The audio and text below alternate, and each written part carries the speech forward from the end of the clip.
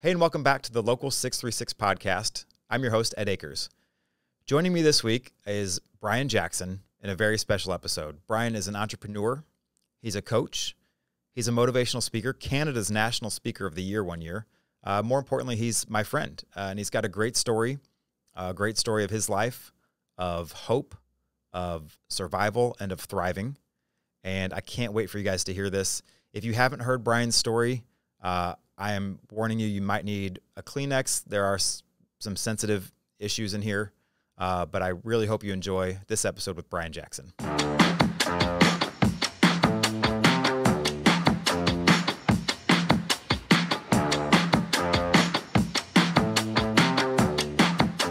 Welcome to the Local 636 podcast. By the way, I'm here with Brryan Jackson today. That's Brryan with 2 R's. Don't mess it up.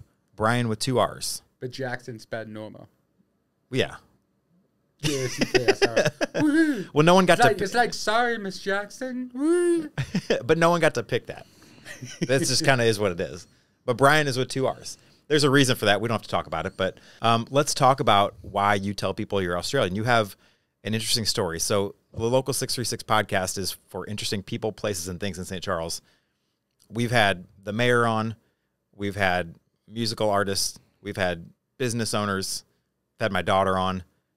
You, I would say, are probably the most interesting person just because of your story. It's a one of a kind. I've never heard anything like it. Thank God. And so if you would just tell that. I will try. Do we have Kleenexes nearby, Angel? I'm not kidding. I get wrecked every time you tell this, not to build it up too much. I appreciate you having me on this podcast. And I'll keep it very, brief on the backstory. When I was born to a mother who was very caring, but a father who was just, at first he tried to accuse my mom of cheating on him and just, oh no, that can't be my son. And then the next moment he's like, oh man, I really want a son and we're going to name him Brryan Jr. And this is awesome. And so February 24th, 1991, I was born a baby. And you were born a baby? I was born a baby. That's the first step. Benjamin Button style, man. Okay. But I was pretty healthy, just had complications with asthma. My dad was overseas and called my mom and was excited that I was born. But fast forward to 9 months later, he's in and out of the picture. And I had an asthma attack, and I was admitted to the hospital. My mom tried to get a hold of my dad because that's what parents should care about their kids. Sure. If they're in the hospital. Yeah, that's normal.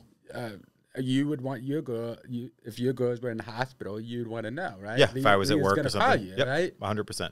But when she called his workplace, they're like, oh, I think you got the wrong number.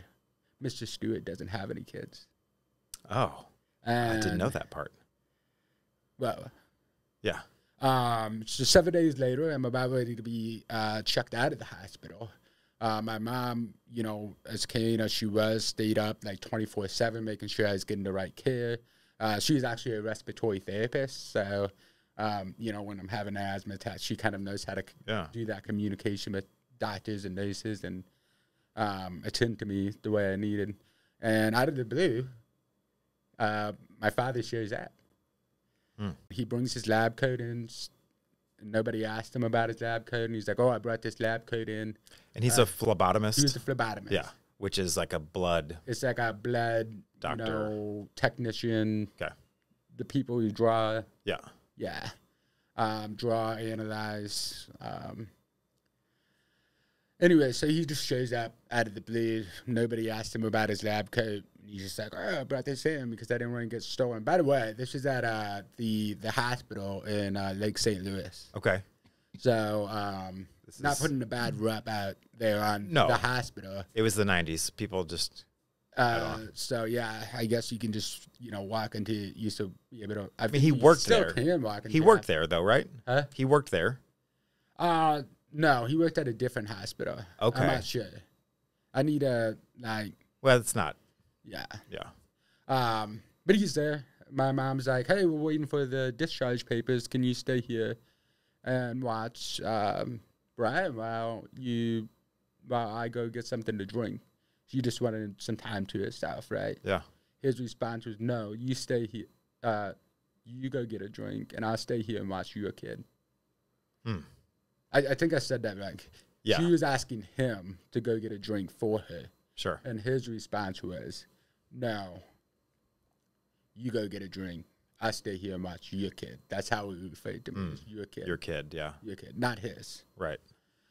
And so this is where it was a moment where he took out HIV tainted blood that he had stolen from his workplace as a phlebotomist and intentionally injected me with the HIV virus, hoping I would die off and he wouldn't have to pay child support. And not only was it HIV tainted blood, it was also incompatible blood. So my vital signs are starting to go out of whack.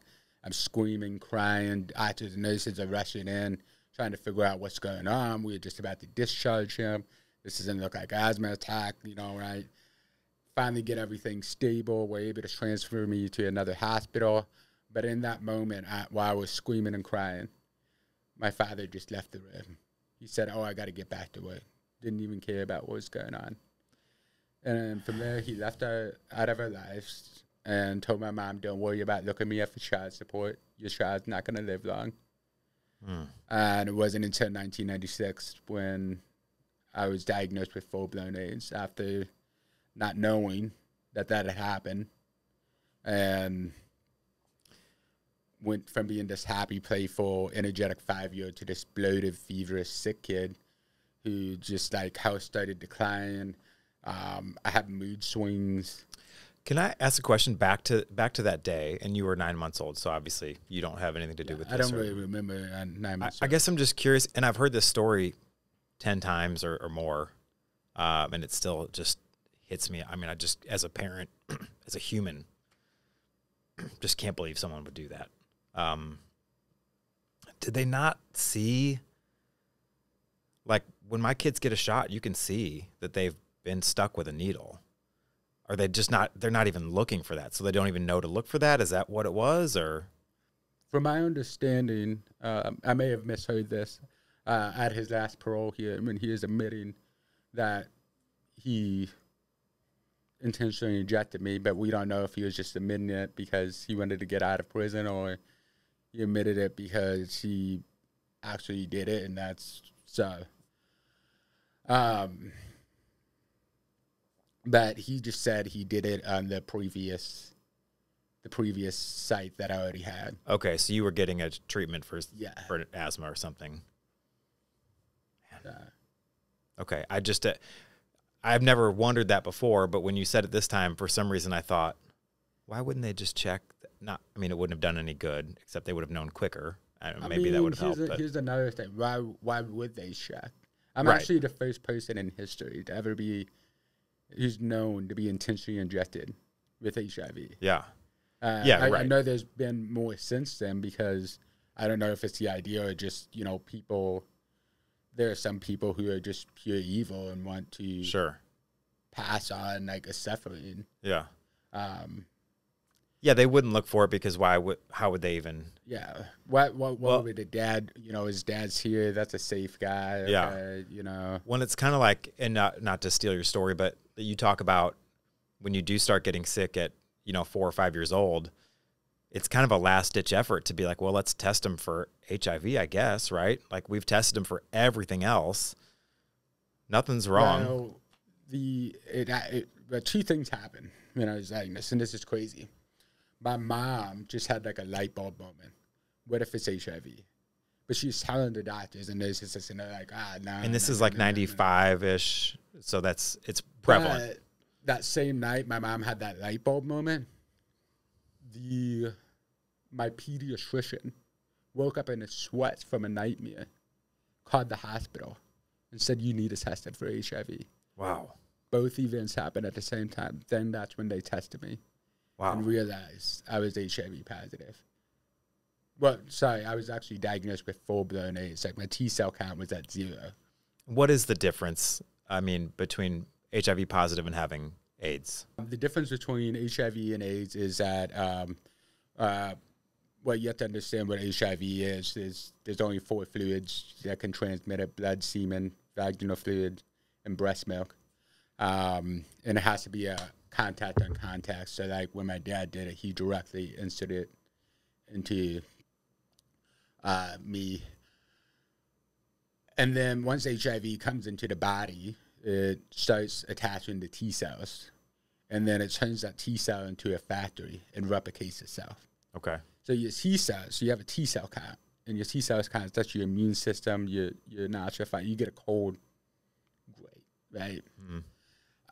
So as the HIV virus is replicating, it starts destroying your T cell count. And then when your T cell count gets below 200, you become diagnosed with AIDS. So it's more of a stage 4 cancer, like you're moving up a stage. Okay. So AIDS is like, and AIDS in the 90s was like a death sentence. Correct. My uncle actually passed away of AIDS in the 90s. And it was, yeah. There's just so much misconceptions about it, which we can talk about later. But that's the difference. And so people don't die. So there's a misconception. People, he died, from AIDS. But AIDS is like the stepping stone of why we die. Like, yeah, you die from the infection that you get while you have AIDS or something. Die from the opportunistic infections. Yeah. Like Freddie Mercury from Queen. He had Band-Aids. That was a joke. No, did you catch that? Band-Aids. That was a very interesting joke. Yeah. I've got to remember that now for the next one. Yeah. Well, you can't tell that joke. He can tell that joke. You can't tell that joke, and I can't tell that joke. Right, exactly. No. Okay. Anyways, he had pneumonia, and his body couldn't fight off that pneumonia, so therefore he passed away. Okay. And so in my situation, I had 3 opportunistic infections. And they put me on 23 oral medications, 3 IV antibiotics, and 2 injections daily. And it was pretty much just to get luck. Most of those medications weren't available to children. Most of them weren't covered by insurance, so my mom was maxing out credit cards. We lived in poverty, not really knowing where we're going to get toilet paper, just to afford the care that was provided for me, because it's just HIV medicines are expensive. Sure, I imagine. I think the one that I'm on now is like $6,000 a month. Wow. If I paid like directly out of pocket. So thank God for insurance. Yeah. But yeah, that was my reality. They finally said, we're going to give him 5 months to live, sent me home to die with no hope. And here you are. You're a miracle, man. I mean, we don't have to get into everything else that happened, but fast forward, you got to be 31 because you said 91. I'm almost 32, February 24. Almost 32, okay. February 24. There comes a point where you're going to stop. You're going to go, yeah, I'm 31. Like you're not going to be like, I'm almost this age. Why don't we just say like I'm over 20s, right? You are over 20s. Make us sound young, but Yeah. So fast forward to now, you are undetectable. I'm undetectable. Which means the virus has been suppressed, and the T cell count is at an all-time high, given a 0% chance to pass it on the virus. So undetectable is like a huge breakthrough in the HIV community. Yeah. To where medications help us live longer, control the virus, and once the virus is under control, the transmission rate is like 0. That's awesome. So it's super, safe, and the best out there is old myth. You can't get HIV through, a toilet seat, hugging, kissing. Right. Well, and as I mentioned, my uncle did pass away of AIDS in, I think, 1996. And you're right. I mean, when you got AIDS then, you died. I mean, there wasn't a making it through. Like, that just didn't happen. And I remember I was young, but I remember the medication being expensive, and I remember how that went, and it was brutal. But here you are, man. You've thrived. You've not only survived, but you are thriving. And going back to the beginning, the Australian accent is because one of the medications left you legally deaf. Well, yeah, legally deaf. I mean, I got a stamp on my driver's license. I mean, I've been pulled over a couple of times, and the officer thought I was drunk, or not from around here. And it's just like, no, I'm deaf. And they're like, oh, okay. Just hand the license, and then Whatever you want. registration back, and just like, oh, like, just Go. just be safe. So not Australian. Not Australian, not French, not English. I get like all the European countries, Yeah. and then like Australia. I've even got South America. America. Not South Africa, but Oh, okay. Yeah. yeah, I don't sound Portuguese or No. Latino, right? Yeah. Like, But I guess, I mean, it's incredible. And like I said, I can't,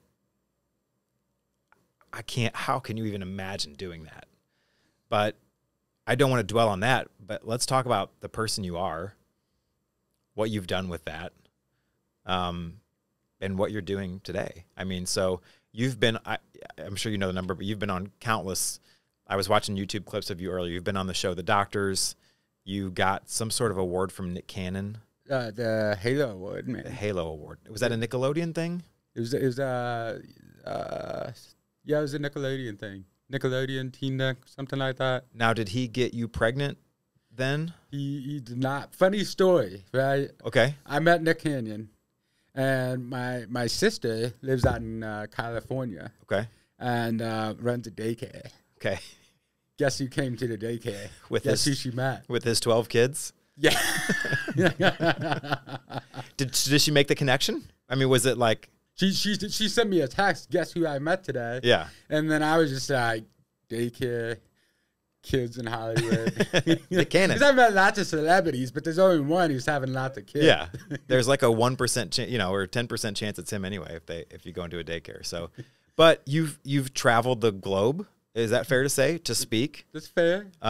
You've got an organization called Hope is Vital, and you're wearing the gear, and I love wearing it. the gear. I didn't wear my Hope shirt today because I knew you'd be wearing it, and I didn't want to clash with you. But I thought you were gonna wear a local 636 shirt. You know, I think was we've gonna got- wear a Hope is Vital shirt. yeah, And then like halfway through, it's like, hey, you gonna switch? just swap shirts. And then we swap shirts, but then you don't show us like changing and Yeah. nippers and all that because we got to keep it, PG 13 or yeah, I don't know. 13 now because I don't think anyone wants to see either But of us do that anyway. and then the rest of the show, we're just wearing each other's gear, Every segment it flips back, we're just wearing it. No, we have some good branding here thanks to Angel and the team, so I just wear what I wear from the day. But I think what's so great is you've turned a death sentence into just an amazing life, I would say. I mean, talk about that. Like, how do you do that? I mean, you of all people would be the easiest to just be like, I'm done. Like, I'm just gonna, I'm alive. I'm gonna just live off this subsidy or whatever, and I'm just gonna take all the handouts that I get, and I'm just gonna do whatever. But you haven't done that. I mean, like I said, you've not only survived, but you have thrived and are thriving. Yeah. Well, thank you for consider me thriving, and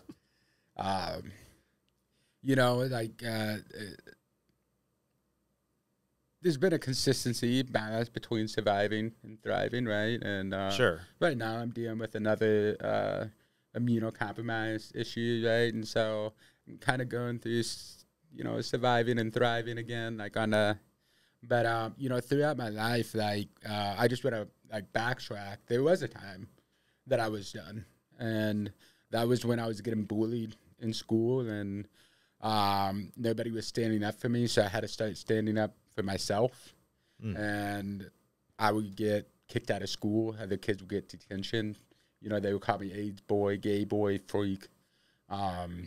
If they weren't making fun of me before being HIV, AIDS positive, then they would be making fun of my healing, right? And so finally, 7th grade year, my principal called me into the office, and he said, after I got in a fight, and said, you're not coming to school here next year, you're the problem child. And then he explained to me what the problem child is if you just weren't here, there wouldn't be a problem. And so I took that. I was like, I'm the problem. Yeah. If I weren't got here, the idea that if I'm the problem, I got to get rid of it. Hmm. And so one night I had 3 knives in front of me, and I asked myself, which one can cut deeper? But in that moment of desperation, this voice caught me to pick up a Bible. And I read, "Why so downcast, O my soul? Put your hope in God." And that word hope stuck out to me. And I was just like, what is this hope? And I couldn't just go Google what hope is. 2002, 3, maybe 1. I don't know. Yeah. I don't keep track of my age or the years. Clearly. I just know it happened. But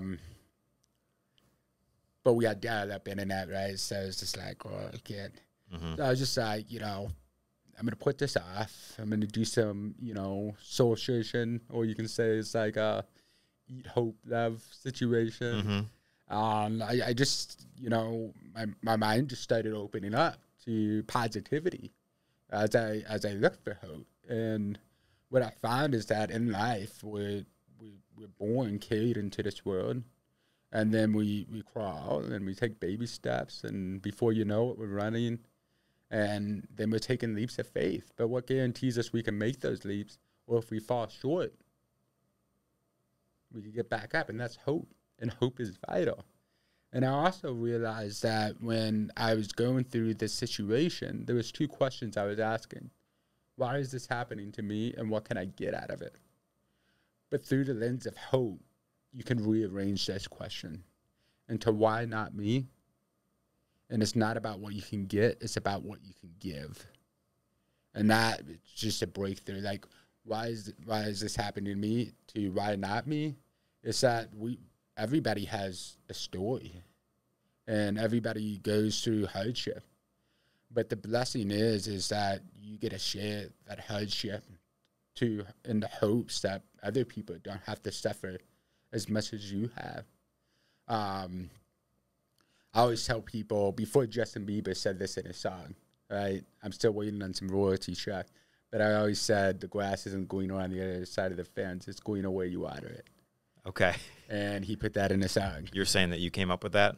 I came up with that. I don't know, man. I'm trying to find it on Twitter where I said it like way before that song was released. Yeah. But man, I've been rolling with that. Anyways, I feel like I've said that before. And you said that before? I mean, I feel like that's But like a thing. You've known me a long time, so I might have dropped it on a dime, and then you're just like, that's possible. It could have been planted somehow. You know what I contest that I have said, and I actually do have proof of this. When Kobe Bryant passed away, the hashtag girl dad kind of took off. And I was like, I know that I've said that before. I have 2 little girls. And I went back on Facebook, and I love Kobe. It's not an anti-Kobe thing, but I went back on Facebook and found where I had hashtagged girl dad, years before that was popular. So I kind of feel where you're coming from on that. I mean, let's get paid, right? Yeah. What can I get? What can I get? Yeah. But it's, nah, man. I threw you off. I don't know what we were talking about. We were talking about what you just talked about, getting stuff, and I just said, I just threw down, it's not about what you can get in life, it's about what you can get. Well, I know, that's why which I know that. is like a huge like aspect of who you are. And I think it's like I mean, we first bonded over music, right? Yeah, you have an erroneous story that I'll let you tell, but I don't believe it's accurate. I love telling the story of Vision because you're such a huge part of Vision Leadership St. Charles. So it's the only place I get to tell that story. You could tell it here. So we're at church, right? Summit Community. You still go there? We don't. You don't? We okay, don't. That's cool. Yeah. But it was at Summit Community, and they didn't have a college group. Right. And I was like in that weird transition of like... You were 19 maybe, or... 19, 20. Yeah, which means I was 29 or 30. Oh, cool. And I was... So you're my age. That's crazy. Right? Yeah, and I was working with the youth group. You just like asking me, we was talking about, bands we like, and I probably mentioned like... It was a day to remember, I think, wasn't it? Fall Out Boy. Yeah. I just mentioned I like pop punk, and I like screamo, like The Devil Wears Prada, and funny story. Remind me of a funny story that you'll appreciate on The Devil Wears Prada. Okay. The band, not the movie. Yes, the band, not the me, but the reptile. Mm-hmm. Anyways, so you're just like, I forget the song. I forget the band. I think it was A Day to Remember, wasn't it?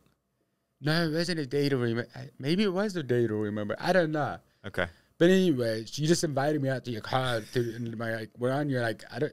Did you have an iPod Shuffle, or did Probably. you have like the real deal?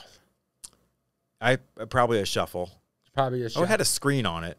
Okay, then that's not a Shuffle. That's like the real deal. Yeah, but it was a mini or something. Yeah. Yeah. But anyways, we were just like doing that, and it's just like mind But open. the funny part of your story, though, is you kind of gloss over it. Is where you're like, hey kid, come to my car, come sit in my car and listen to music with well, me. I'm 30 now, so when I like. That's weird. Yeah. I mean, I don't think it was weird in the moment, but that is how we met. I mean, and that's, you know. Yeah, you're like, hey, come to my car. You don't know me well. And I didn't know you. But from there we hit it off, and you know, you've advocated for me to come speak at Vision St. Charles County Leadership, which is a great program. And was a speaker there for many years, and then this year I got accepted into the program, so I'm seeing the program on the other side. And Did you speak to your own class? no, I didn't. Okay. I really wanted to. Yeah, that's a thing that happens, but I think it's maybe. I mean, it my probably feels other a little weird. classmates have like participated in like the have they? speaking, and I'm just like, Huh. we're tired of your story. But I was just like, you know what? Like, this is my time to just, Yeah. you know, my goal is to just soak up all the information. I wanted to know how things actually work in St. Charles County. Yeah. And it's a great program to figure that out. Absolutely. Especially with the dreams of running for public office. Is that your dream? Yeah, in 2 years, I feel like I might be ready to run. 2 years from now? 2 years from now, Mark next it. election. So let's talk about that. So like what have you been doing, and what are, I didn't know you had political aspirations, but like what do you do now? Like, you public speak, you have Hope is Vital. Like, So I do motivational speaking, I do life coaching, and then I run the t-shirt company, hopeisvital.co, which we make awesome designs. yeah, I haven't seen that one. That's cool. And hopes to inspire and remind people when they look in the mirror that there's hope, or, you know, when they're out in the world, there's hope on their shirt, and like people see that and they're like, oh yeah, man, hope, right? Yeah. The whole thing is to spread hope.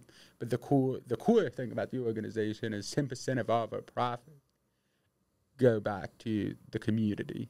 And so this particular shirt, you know, it says 988 Lifeline. We're raising money for suicide awareness. Let's say that's the and suicide mental health. prevention number. Yeah. It's like the 911 for mental health. Right. Man. People need to know that. 988. Yeah. Yeah. Yeah, and we can include links for that. Or That's if great. they, you know, need, if anybody's struggling with, you know, suicide or needs mental health help, there's no shame in that. But I would also, besides the 988 Lifeline, I would reach out to Compass Health, which is another great program in St. Charles County. Let's talk about St. Charles. I think it's so interesting that you have been all over. You were Canada's National Speaker of the Year one year. Is that right? What was the deal? What? I was COCA is the organization, but I was Canada's Speaker of the Year. You were Canada's Speaker of the Year, which means what? But it wasn't recognized by JT. Not the Justin Timberlake, but the America's Hat JT. That's Justin Trubilu. Justin Thoreau? Justin Thoreau. The actor? No, not Justin Thoreau. I'm so confused right now. What's happening? Okay. I'm just saying the Prime Minister of Canada gave it to me. It was an organization in Canada.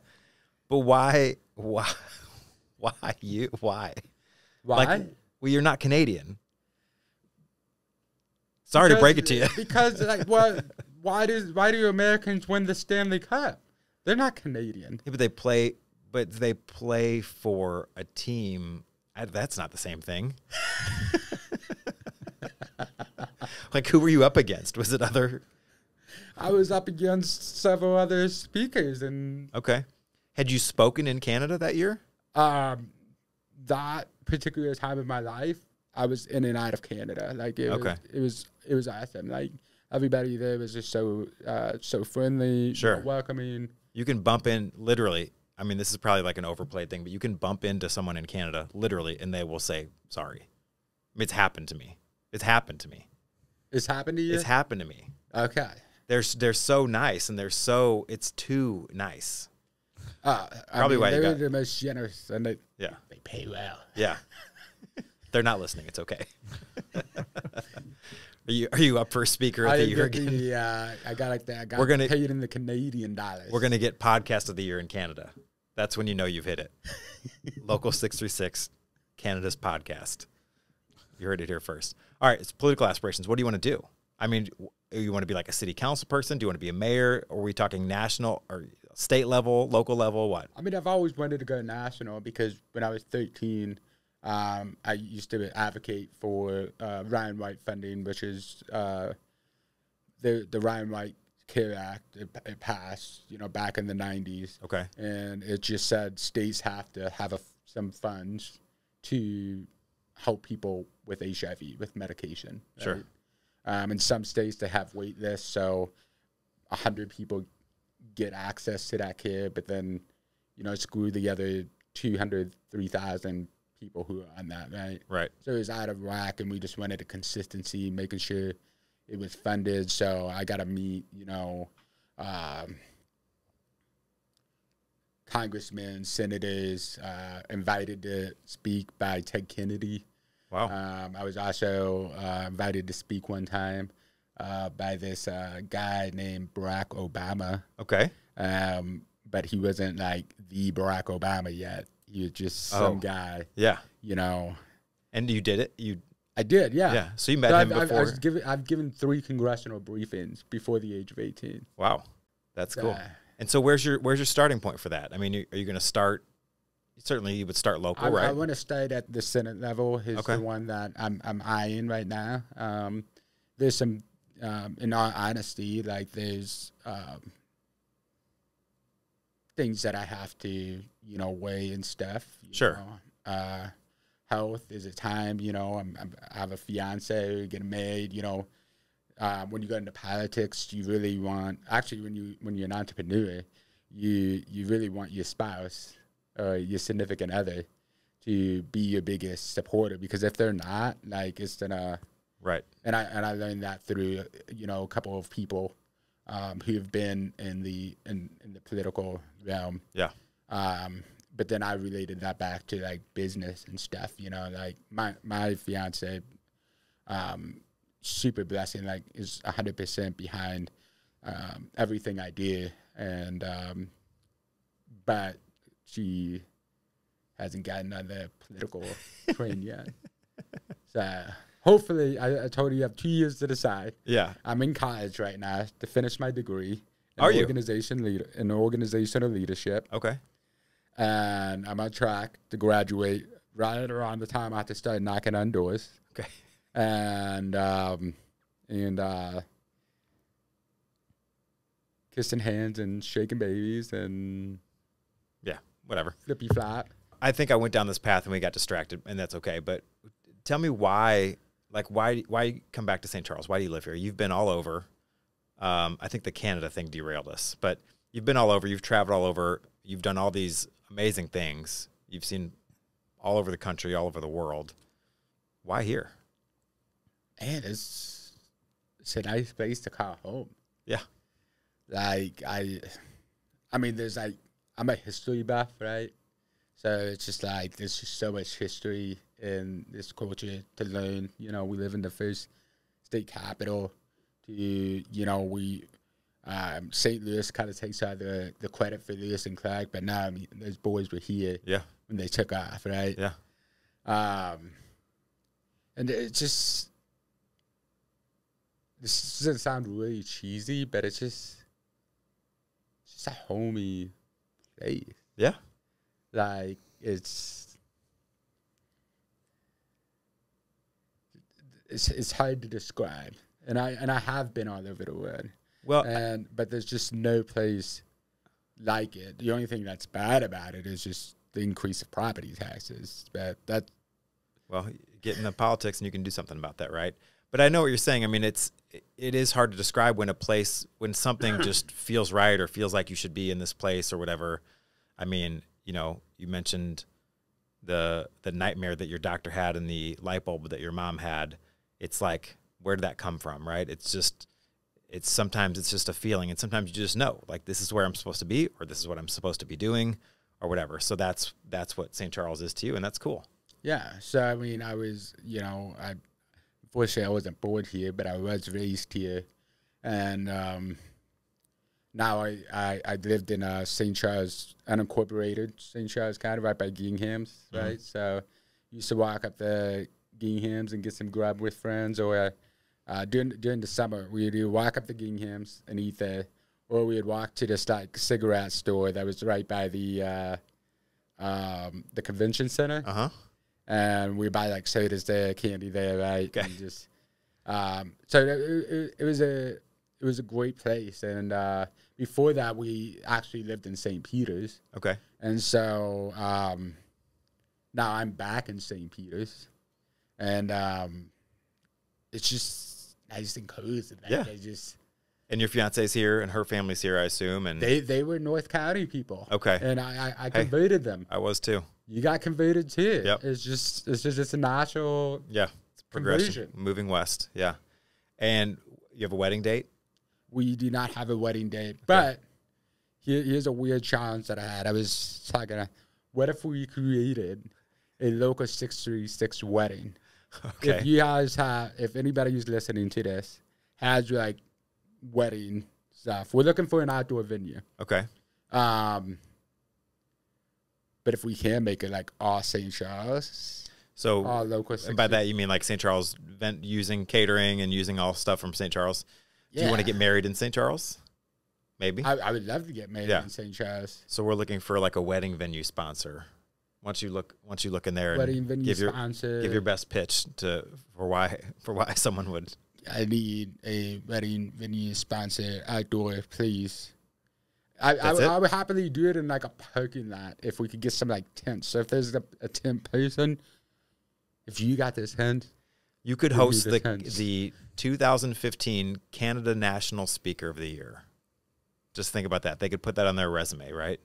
I can put that on there. You know what else I have on my resume? What's that? Fire walker. I can walk on fire. Like on the coals? Yeah, I have no fear. I have no feeling in the bottom of my foot because I once burned it on hot coal. Okay. So you can walk on hot coals because you burned your foot on hot coals. Yeah. Okay. But I put fire walker on my resume. Do people question that? They're like, what is this? Nah. All right. So what are you listening to now? Oh, man. I got like 2000 emo, screamo. Okay. Just a playlist, repeat. Old school. Yeah. Like, and then somehow I think, was it last year or the year before that you introduced me to Dashboard Confessional? And I was just like, I can't believe you hadn't heard of them. Yeah, that blew my mind too. So you've been on a kick. I mean, because they have a long discography, and are you working your way through all their stuff, or what are you doing with them? Kind of more just listening to his greatest hit. Okay, yeah. Nothing wrong with that. Hands down, man. Hands down. It's amazing. Yeah. Have you seen them in concert yet? I have not seen them in concert. Okay. We've been to a couple of concerts together. Yeah, a couple Warped Tours. Well, we didn't go together, but we were there. We were there. Warped Tour. Yeah, Warped Tour. What else? Who were we seeing? Like, I don't even really remember. I remember like I don't even know if it was Point Fest or Warped Tour. I get them like mixed up now. It was Warped Tour. If I was there, yeah. Were we at that Coheed in Cambria? Maybe. I like them. Could be. Mayday Parade? Sure. I've seen all those bands. I would listen to like anything, man. Like, okay. I just like, different types of music. Like I like classics like Sam Cooke's. Yeah. Like if you go through Sam Cooke's discography, like, that's it's incredible. Now, you've told me at one point, because you are hard of hearing, are you feeling the music more than you're hearing it? Or how do you intake music? So I don't understand lyrics. Okay. So this is Very interesting. Not all the time can I hear the lyrics, right? And that's one of the reasons I like just screamo and stuff is because you don't can't understand it like anyway. Dogs can grow beards all over it. Like, Yeah. you don't really know what they're saying. They're like, blah, blah, blah. Yeah. Okay. I still need to tell you that Devil Wears Prada. What is story. Dogs Can Grow Beards? Is that a Devil Wears Prada line? But basically, I like creating my own lyrics to it, and I just like the other. I appreciate the other parts of the song instead of the lyrics. Okay. You can hear the words, like you can hear the singer. I know they're singing, making the words. Okay. but I don't know what the author's saying. Okay. But then here's the crazy thing: I go and look at the lyrics, right, and I read the song, right. Yeah. And then I read once, and then boom, it clicks what they're saying. Then you know it. Yeah. Yeah. That's interesting with Dashboard Confessional because they're very lyric based. Yeah. I mean, the music is good, but it's a very much like him telling a story, you know, and even some songs it's overlapping or it goes into another song, you know, where that story continues. So like the lyrics are very important to me in Dashboard Confessional. So now, and what about like feeling it? Is there something that happens there? Like, do you feel it more? Like the bass, like if you're at a live concert? Oh yeah, that live concerts, like I mean, I don't go anymore because like it messes with my anxiety now. Okay. It's weird. Like just live music, man. But then it's weird because I have like the stereo system at home, right? It's an old setup, like old school, like big speakers, not like a soundbar, right? Big speakers. Yeah. And there's like 3 stacks. There's like a CD player with like all the CDs I got, and I think there might be a tape player on there. I don't know. But anyways, I also have a record player, right, attached to it. But I just put music on and just like blast it. Because I'm lucky enough to live in a neighborhood where you can't wave at your neighbor from like the window. Yeah. But so we're You can turn it up a little louder. so I can be as loud as I want. Yeah. And then I just sit there and just have like a listening party and just like feel that music, the bass, melody, like. Yeah, very cool. Anything you want to plug? Anything coming up? I mean, that you want to plug or talk about, or? I want to tell you the Devil Wears Prada story because Okay, it relates to speaking. You right? want that to be on the podcast? I want this to be very on the clearly. podcast. So this is going to be special. we will not edit this out. Okay. Special for the podcast. We've built this up so much. Okay, let me give a little background because people are like Devil Wears Prada, Anne Hathaway, Meryl Streep. Was Meryl Streep? Anne Hathaway, Somebody, for sure. yeah, I can remember. Okay, so that is based on a book called The Devil Wears Prada. Right. The band is also based on the same book. Actually, is in existence before the movie, but it's this idea that for the band at least, because they are a Christian band, or they at least started that way, right? The Devil Wears Prada. Yeah, remember there was like that huge thing of like everybody saying they were a Christian band? Yes, people and cashed then in on it. Like everybody was faking it just to get that market in there. So we don't know, but they definitely had some songs that Yeah. leaned to be like.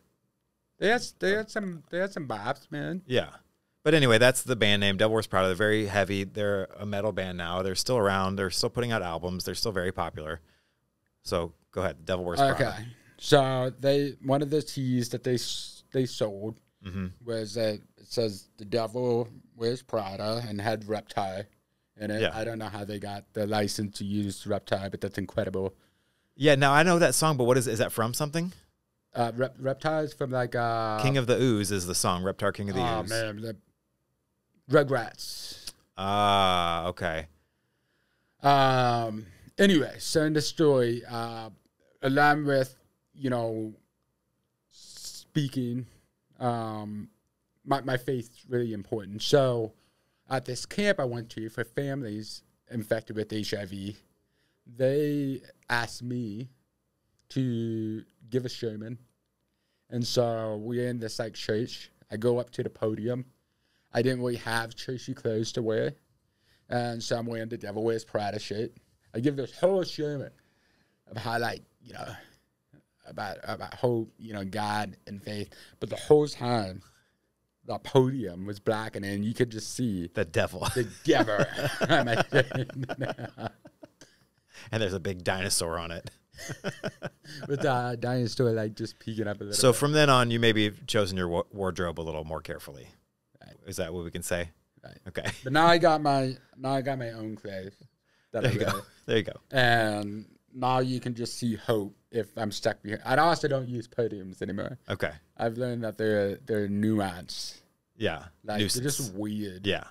Like, yeah. To stand behind it and yeah. Feels like you're like shielding yourself from the audience. And I like to connect with the audience. I like to get.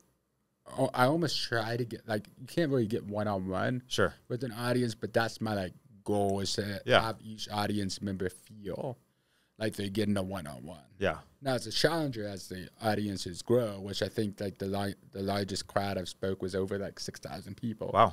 At a Christian conference. Yeah. But I mean, my favorite is one-on-one. This is your favorite?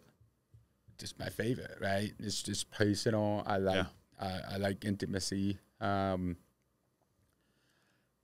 So that's why I kind of went from speaking to coaching. It felt like a natural progression of taking what I'm teaching on the stage, but teach it even deeper. One-on-one. Inform it, yeah. Gotcha.